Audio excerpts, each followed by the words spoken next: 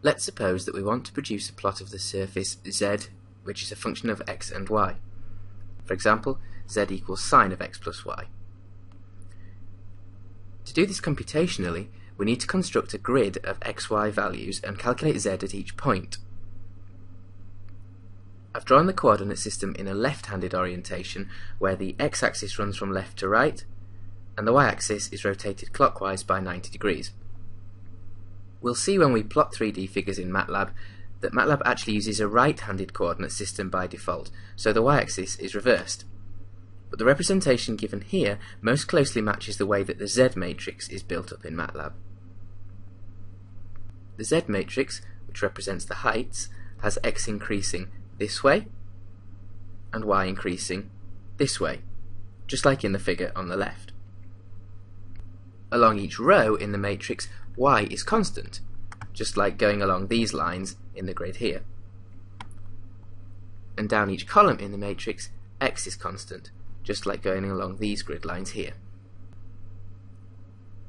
So the function values zij, in which I and j represent the row and column numbers in the matrix, are given by applying the function to the values xj and yi. The vectors of chosen values for x and y don't have to be the same length, and that means that the matrix Z doesn't have to be square.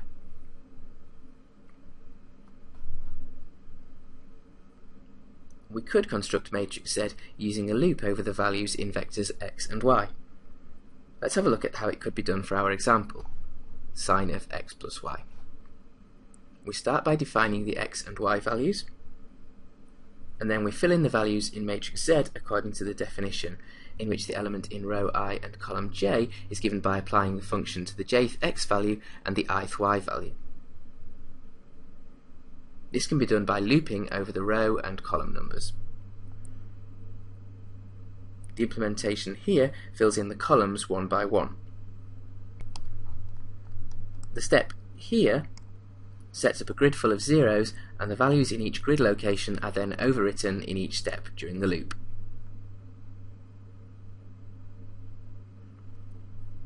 We can plot the resulting surface using the surf command. X and y are the vectors of x and y values, and z is the corresponding surface height at each grid point.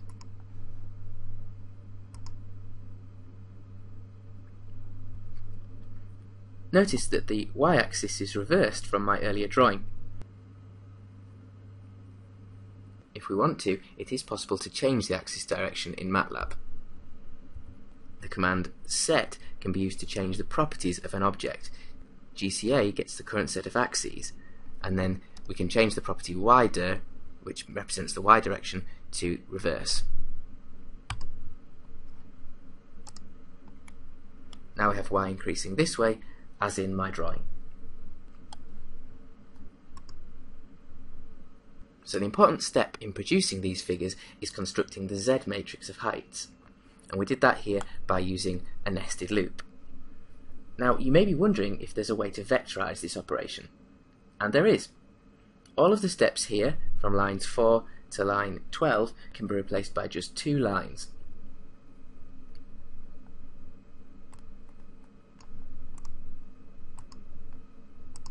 We start off by using the mesh grid command on the two vectors x and y. The outputs will be two matrices. We'll call them uppercase x and y.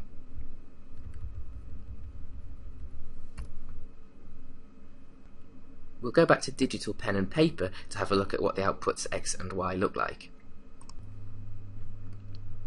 In matrix X, every row is the same as vector x, and in matrix Y, every column is the same as vector y. So x is repeated row-wise and y is repeated column-wise. Then, by using matrices x and y, it's easy to create matrix Z with element-wise operations. You can see that by typing in sine x plus y, we'll get the matrix here, so that x changes along this way, just like in matrix X, and y changes down this way, just like in matrix Y. and this was the desired result. Looking back at Matlab, what we want now then is sine of matrix X plus matrix Y. And we have replaced all of this code here with these two lines.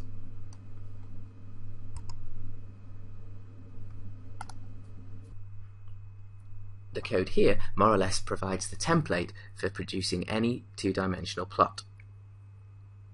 We create the vectors of coordinates, combine them using mesh grid, and then this allows us to use element-wise operations to construct the array of heights.